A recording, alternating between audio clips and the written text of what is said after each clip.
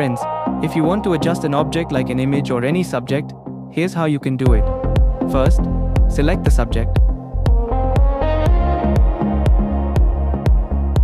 After that, make a copy by pressing Ctrl-J. Hide the eye of that new layer and go back to your original image. Now use the Content Aware Fill tool to remove the object or any unwanted part from the original.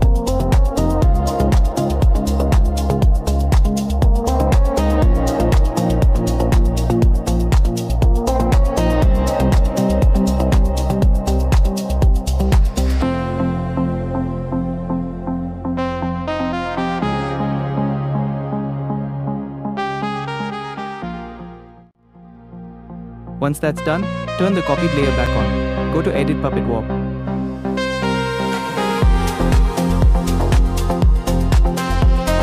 Place pins on the areas you want to adjust and move them carefully. This way, you can perfectly reshape or reposition your object without losing quality.